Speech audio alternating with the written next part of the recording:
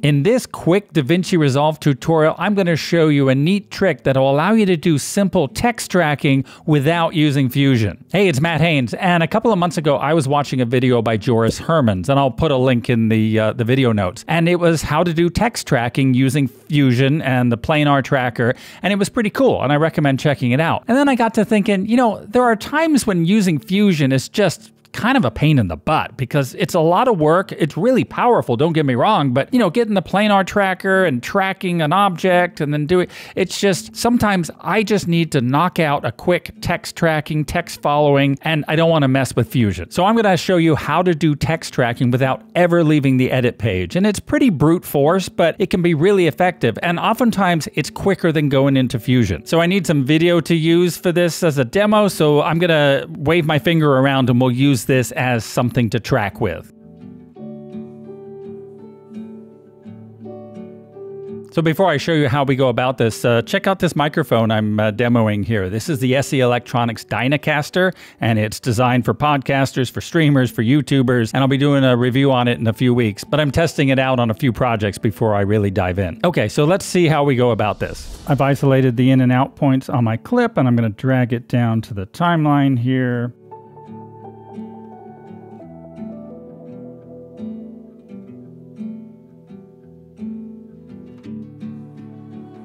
This method of text tracking takes advantage of the fact that Davinci Resolve has this quirk with the text effects, and that quirk is that there are two different ways to position text on the screen. So let me show you here. So I'm going to get a text layer going here.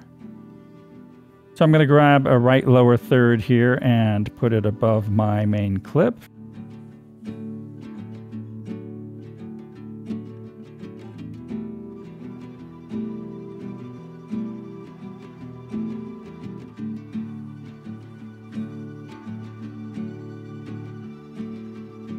All right, just adding a little bit of text there, gonna give it a color. First thing I wanna do is find out where I want my text to appear, so I'm gonna play it and stop it at that point. All right, right about there is where my finger kind of stops moving, so I'm gonna start my text effect layer right there, and then I'm gonna see where I wanna end it.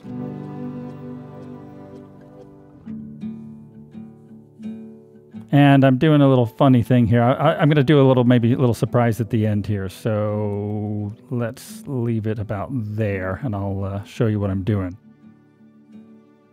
Okay, so that is the stretch that will have the text on here. Now, there are two different ways to position text on the screen using the titles. And you've got in the title tab, you have a position, X and Y. And then in the settings, you also have the normal transform position. So what we're going to do first is we're going to move the text so that it's touching the reference point that we want to use for our text movement or our text tracking. And in this case, it's the tip of my finger. Now, for now, it's okay that the text is not exactly where I want it. I'm using this to set my keyframes, and then I can offset the text later. So don't worry if you don't want your text right on the object you're tracking, like you want it offset, that's totally fine. So I'm going to turn on the transform guide, and I'm going to move this up here. I'm just going to use the bottom part of the little G here as a reference point.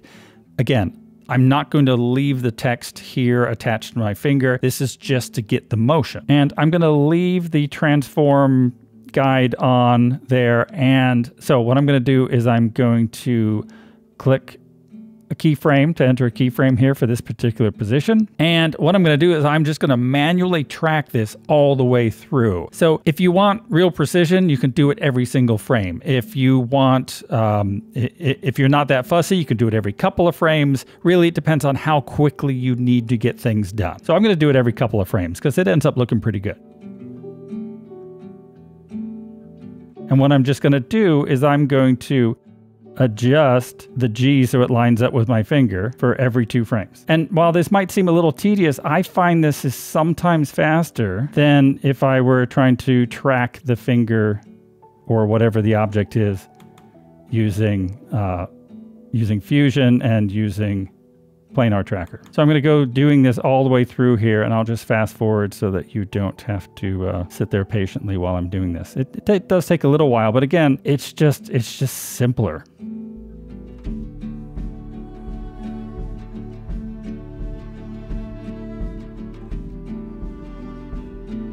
I actually got a little bored in that and started doing it every 3 frames. It'll look just fine. Now, at the end there, you notice I do this big swish with my finger, with my hand. And what I'm going to do is I'm going to have this go flying off to the side here. So I wanted to show you that. And what I'm going to do is I'm going to track the finger as it goes, and then I'm going to continue the motion of the text, and I'm going to kind of increase the distance it goes each time. So it's kind of like an ease out, but done manually.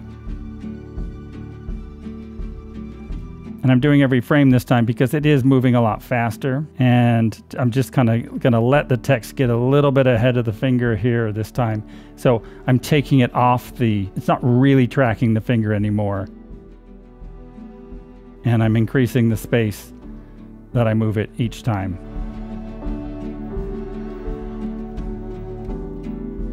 And we're out. So let's see how that looks here.